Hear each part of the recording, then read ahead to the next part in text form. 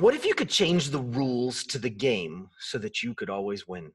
We're going to talk about it on today's podcast. I've spent the last 20 years studying, teaching, and coaching people to find their greatness and take their lives to the next level. Along the way, it's become evident that emotions are at the root of everybody's successes and failures. Worry and fear are the enemies, and it's time to forge the armor and earn the tools to overcome the two things that could single-handedly destroy your future. Hi, my name is Michael Johnson, and I'm a life coach, a peak performance trainer, and I'm the emotions guy. It's time to take back control of how you feel, control of how you act, and control of how you experience life. It's time to become a lifer, a new breed of overachiever focused on living every minute to its fullest. We are responsible for how we feel, and no one and no thing can make us feel anything. Emotional mastery is our journey, and emotional education and intelligence is the key. We are lifers, and this is Magic for Life.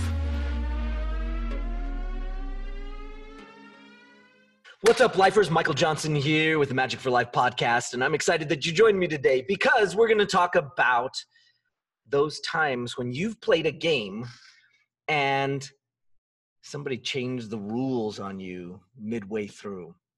I was reminded of this recently when I got in to play backgammon with one of my daughters.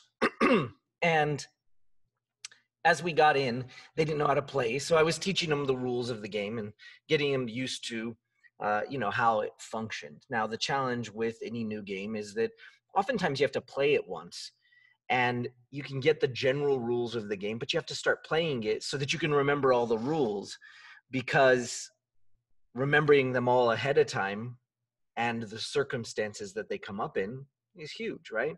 Now, if you haven't played backgammon before, it's a pretty cool game. It's this combination of risk and strategy and sort of being able to deal with the punches as they come, because you're dealing with dice.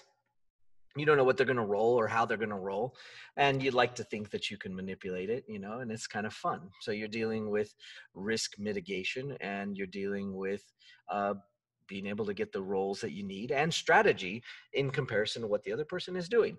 So it's a super fun game. You should try it out sometime.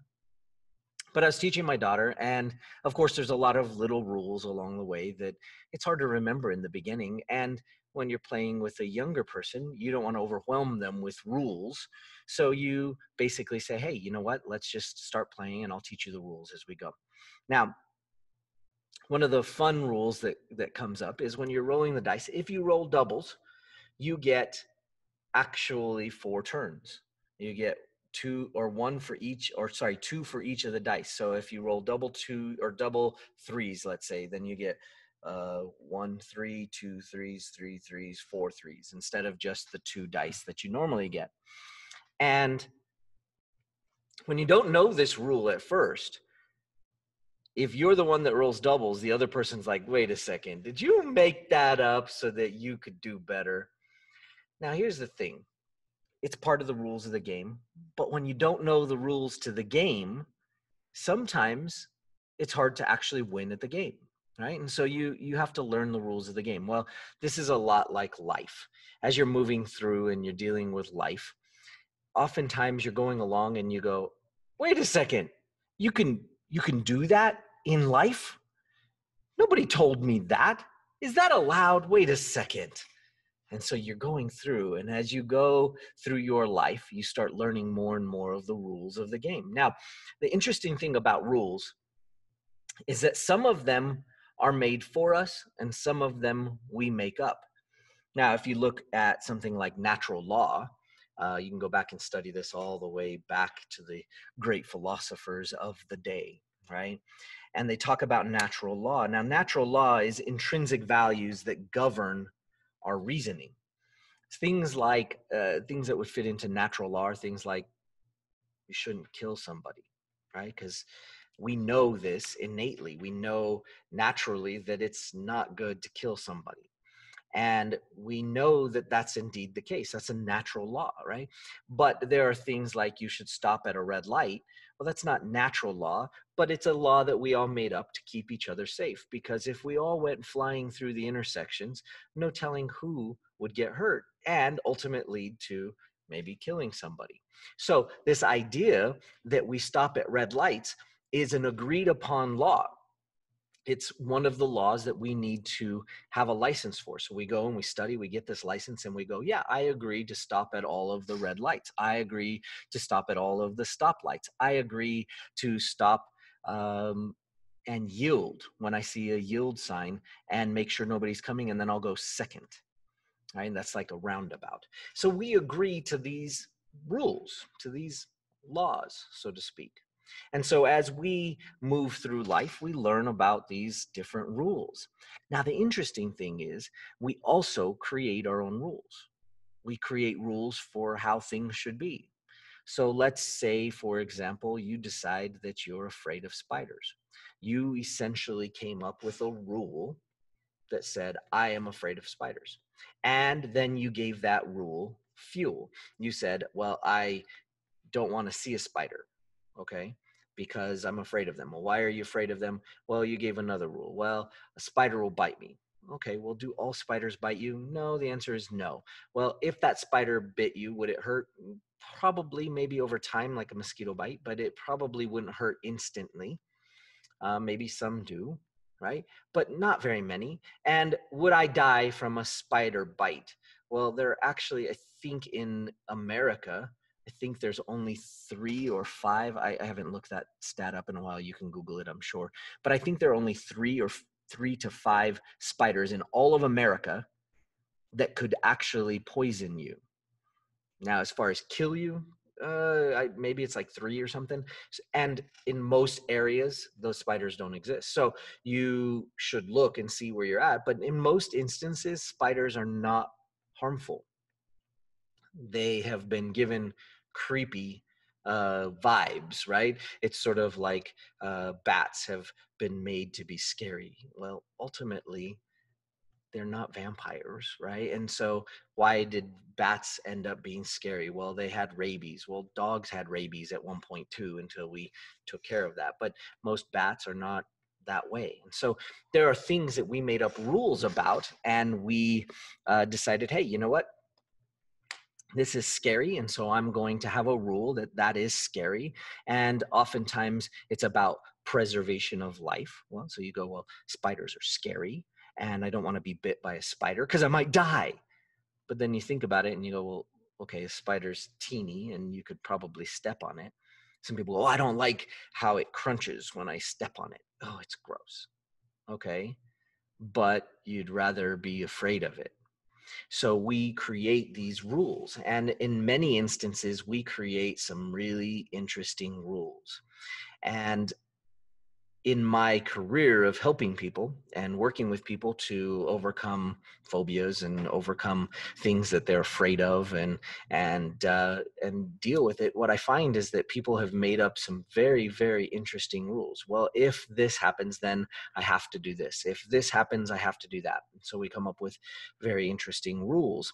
And there's just millions of rules that you have. And so what I want to challenge you to think about today is, what rules do you have that serve you, and what rules do you have that don't serve you? And think about it for a second. In fact, if you can think about some of the rules that you have that don't serve you, you're going to be one step closer to understanding how to actually deal with those rules. Because most of the time, humans are doing things that are great for them. Humans are doing things that work perfectly for them, for their situation, for how they learned, for how they understand life.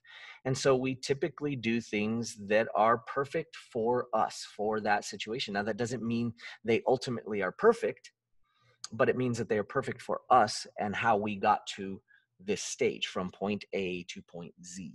And so you may have some rules that you've made up about how things should go. And as you deal with these rules and interact with these rules in terms of interacting with other people from your rules, you actually have created the world that you live in. Now, interesting thing is, if you were afraid of spiders, what could that do for you? Well, that rule could mean that anytime you see a spider, you drop everything and run. Okay. It could mean that you scream and yell, and then you get somebody else to take care of it so that you don't have to. So maybe it's serving you so that you don't actually have to take care of the spider. What if you found a spider in your bed or something? Well, could that lead to all sorts of interesting things? Well, if you found a spider in your bed, but then you killed it and it was gone, does that mean there are more spiders in your bed? No, but you now believe that there possibly could be a spider in your bed.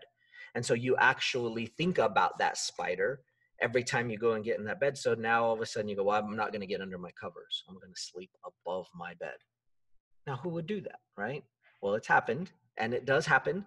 And so now you think, well, gosh, just because there was one spider doesn't mean there's always going to be a spider. Doesn't mean there's spiders all the time under sheets.